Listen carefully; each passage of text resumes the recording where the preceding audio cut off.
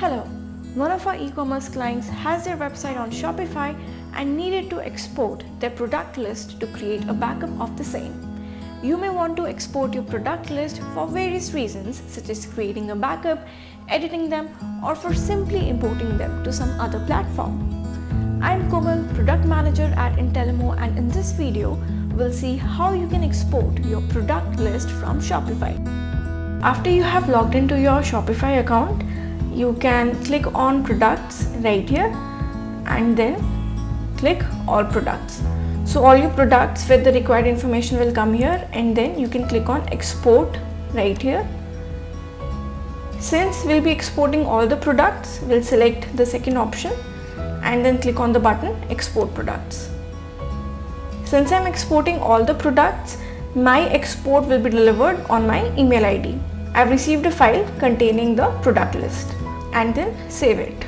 As you can see, all the required information has appeared here in different columns. We won't get product ID here, so to get the product ID, we'll go back to our Shopify account again, and in the URL just ahead of admin, we'll write variants.json ?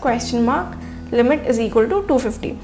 This is because Shopify shows only 250 products when we want to look at their product ID, and as you can see, product ID for all the products will appear right here.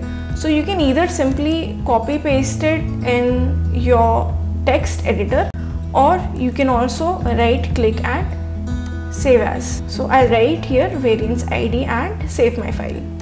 Now to get products of page 2, in my URL I'll write and page 2. So I'll save this as well. Now if I go back to the sheet, then you'll realize that the category is also missing. So for this, you can either edit in type right here, or you can also create a new column with the name collections. So I'll insert a column here and I'll write collections.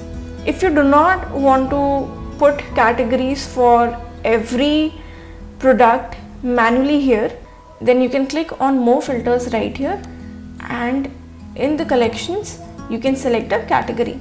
Let's say I select shirt here, and then all my products which are in the shirt category will get displayed, and then I'll export these right here separately.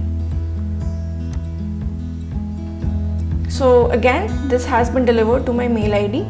Similarly, I can change the filter.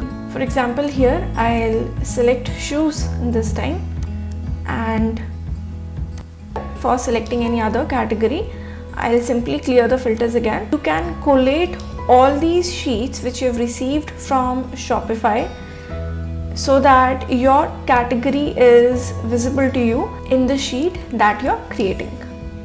We hope you can easily export your product list from Shopify now. If you want, you can import the same in Intellemo's dashboard.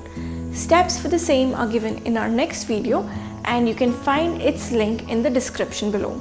This will help you in launching your marketing campaigns easily in few minutes with our ready-made ads.